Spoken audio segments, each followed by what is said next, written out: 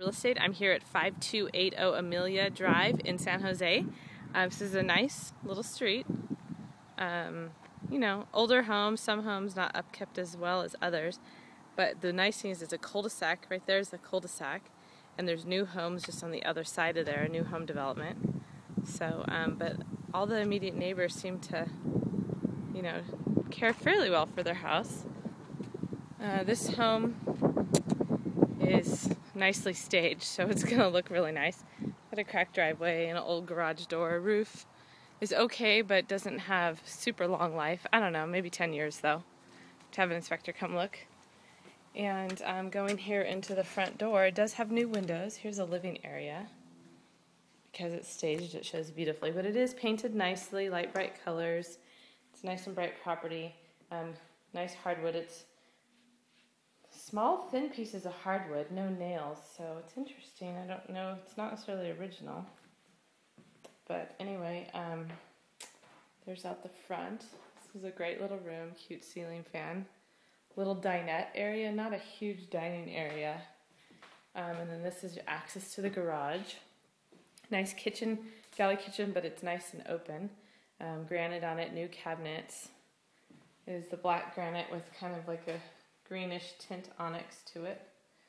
And here is the access to the backyard. A little covered patio area and access to the garage again there. Huge lot. This is about a 7,000 square foot lot, I believe. It's mostly lawn and very basic. Very big, that is for sure. Very, very big. Hopefully you can get an idea of that. I think it's 7,000 something. I think that I just said that, but they planted, you know, some nice stuff in the back. It's a large side yard there as well. Could store some things, possibly. So, again, back into the house. This is where the refrigerator would go. You can see the plumbing in the outlet there with some overhead cabinets. And this is a nice little extra use of space and counter space. Okay, going down into the bedrooms. Here on the left is the guest bath, tile floor, old oak cabinet, but very nice and decent. Newer mirror, newer fixtures, newer shower, enclosure at least. Definitely newer tile, and everything here looks very clean. Tub could be original, but no issues. And then here's one bedroom, tiny, probably the 10 by 10 stamp that we were talking about. Very small room, older closet doors, but decent crawl access is there. Here is closet and linens, a water heater. Interesting doors. Why they have that, I have no idea, but yeah, linen storage here, water heater there. Copper plumbing on the water heater, so must be new. This is the only downside. We have a wall furnace. I don't know if that's going to break a deal. But anyway, here's another tiny bedroom with closet. Two-door closet, and nice window up there. You can see the neighbor's house. But again, nice new windows, overhead lighting. Every room has overhead lighting, which is quite nice. Again, here's another tiny little room. This is a 4-bedroom, which makes the room super tiny. This one has mirrored closet doors, which is nice, and a nice, really peaceful view of the backyard.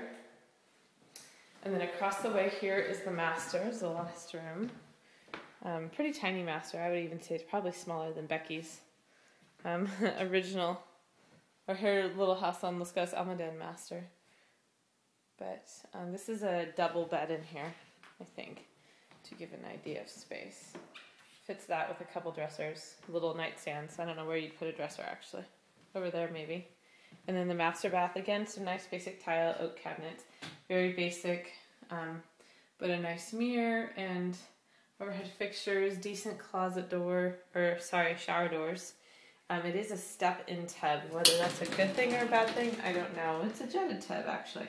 It's an old tile, and it looks like there were some caulking issues, or is on the edge there around.